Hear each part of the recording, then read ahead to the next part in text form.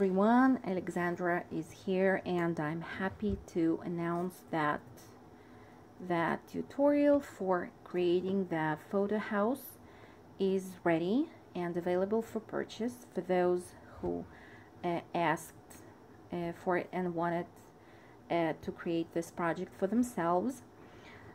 For creating this photo house, I used the G45 Cityscapes Collection, and I've also used some chipboards from the paper collection.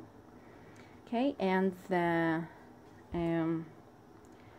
project works like this. We have a triangular compartment here on top with a magnetic lid, which is fully removed, and the triangular compartment can be used for actually anything, but if you plan to store it on your office or craft desk, you can store inside different stationery items or pans, and then you just close everything with the lid. You'll be able to easily remove the lid when you need to take something out of the compartment, which is quite spacious. Okay, so let's put the lid back. Here on the sides we have magnetic closures for the lids, which flip open and reveal the frame for the picture. The picture is sliding from the top like this, and the size of the picture should be 3.5 by 5 inches. Okay, so this is one lid and one frame.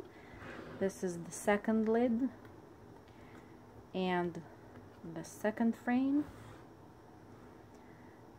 On this part of the lid, you cannot use bulky embellishments because the thickness of the frame is only 1/16 of an inch, so the embellishments should fit inside once the lid is closed. Okay, so I've added the handles here on the sides, and on the metal, on the tiny wooden spools, which serve as the feet of the triangular compartment and connect between those two pieces. I've used a 1/4 of an inch strip of paper from the paper collection in order to embellish the wooden spools and not to keep them plain. The bottom housing has a drawer, and there is a small mini album inside the drawer.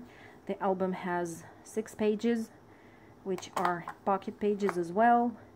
They're absolutely plain because between each 2 pages there is a gap of only 1/8 of an inch. So you cannot add any embellishments but the pictures only. So the album fits inside, and let's look at the back.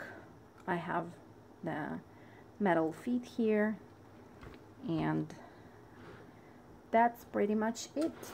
So if you like this project, you can create one for yourself using my tutorial, the link to which will be in the description box below, so please be sure to expand the description and find the link there. Thank you guys for watching, and see you soon. Bye bye.